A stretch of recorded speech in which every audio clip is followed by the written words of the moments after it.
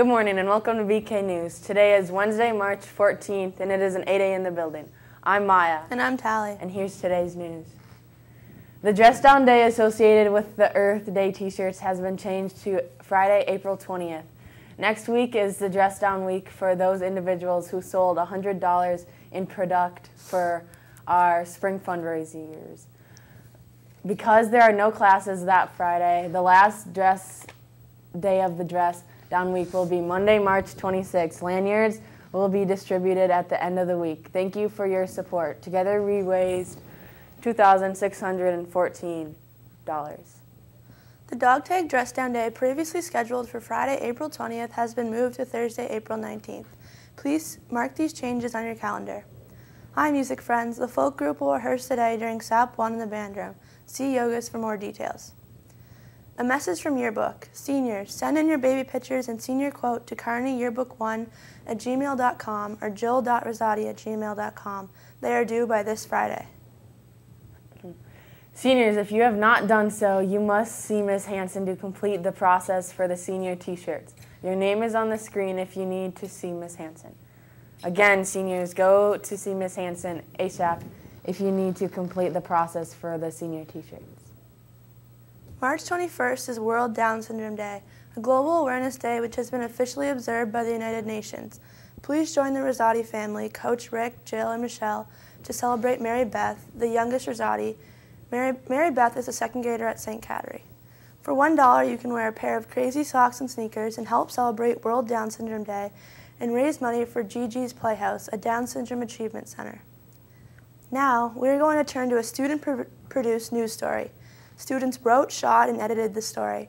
Here's Leisha to tell us more about some of the coaches here at Bishop Kearney. In sports, it's often perceived that players are the most important assets to the team. While this may often be the case, coaches play a pivotal role in the success of a team. Coaches aren't just responsible for the player's success on the field, they are also responsible for the success of the players overall. You're going to expect me to hold you to high standards.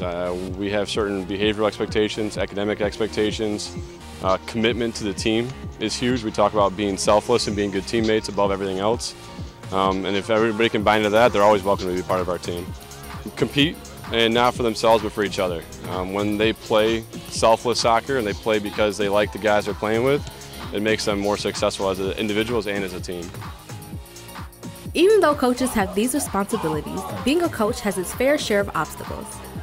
The hardest part is having to be an authority figure and having to discipline the girls. It's not easy for me to be the bad guy. While coaching comes with its challenges, it can also be very rewarding. For me, coaching was a way to combine my teaching background with the sport that I love. The best part about coaching is getting to interact and inspire young, talented athletes. Championships are a way to signify the hard work and success of a coach. Though championships don't come easy, coaches work to install values and push players to work hard in practice. If you instill good values and you instill the proper way to develop a person, it'll make them successful and that'll lead to championships. So I think you start with values and you hope it turns into what you want it to turn into. Get 1, 2, you're going to turn the corner, okay?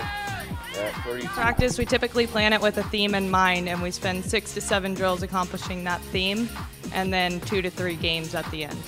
A typical practice consists of a lot of conditioning a lot of times, high pace. We like to do a lot of small games, get the legs going, get the girls ready for the weekend. While it's the coach's job to inspire and motivate athletes, coaches themselves need motivation and can find motivation through quotes from people they admire. My favorite quote is hard work beats talent when talent doesn't work hard. My college coach said before one of our big games, he said, it's not going to be easy, but nothing worthwhile ever is.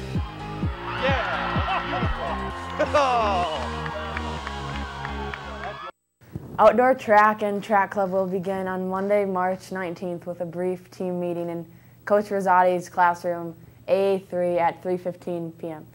6th grade students are encouraged to join us as part of our track club too. Track is much more than running. We offer full body workouts, fitness instruction, strength, and conditioning training. See Coach Rosati or Coach Smith to sign up or ask questions. Softball team shop that will now be open until midnight on Tuesday, March 20th. These items are open to anyone interested in purchasing any gear.